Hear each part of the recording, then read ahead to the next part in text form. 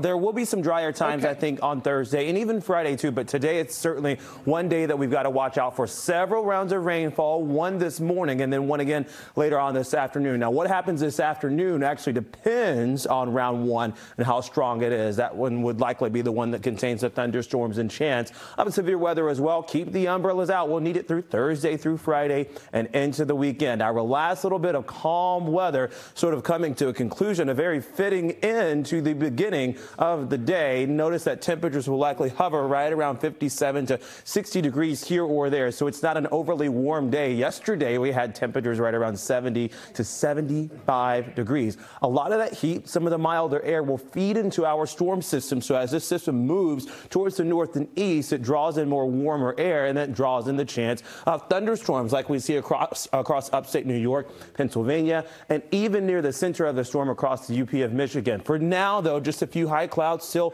streaming in. It is dry for the next 2 to 3 hours or so. Let's time out when the wet weather arrives. Here's 9 o'clock this morning through Nashua, through Lawrence, just to the north of the Route 2 corridor. That's plain old rain. There will be thunderstorms coming down the line, so please scan the QR code here. This gets you the latest information from the entire First Alert weather team, which, by the way, should you lose power or TV signal today due to the severe thunderstorms, you can still keep tabs of those alerts that come to your phone. When do we see that chance of severe thunderstorms today? Here's 9 o'clock. Rain and heavy rain and bouts of thunderstorms through Brattleboro, Keene, Nashua, 10 to 10:30 this morning. And that's round one that moves on out.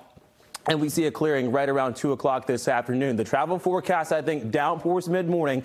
It's afternoon thunderstorms, and this is also containing the potential of gusty winds at about 40 to 55 miles an hour and hailstones closer to an inch in diameter. Let's look at the second half of the day. What depends on round two, or what happens in round two, depends on round one, sort of like the Celtics. How healthy do the Celtics stay in round one? That gets them to round two. Well, round two of storms coming in depends on how healthy the atmosphere is after the first wave, and it seems like it does recover quite well. This is 4 o'clock now. Isolated strong cells that push just off the south coast through Cape Cod at about 7:30 to 8, and then that would be the end of our heaviest rainfall threat. But notice Thursday also has a chance of showers, much cooler into Friday at about 52 degrees on Friday is all we're going to get for a high temperature. Mother's Day looks a little bit better in the forecast than it did yesterday. Hopefully that trend remains too.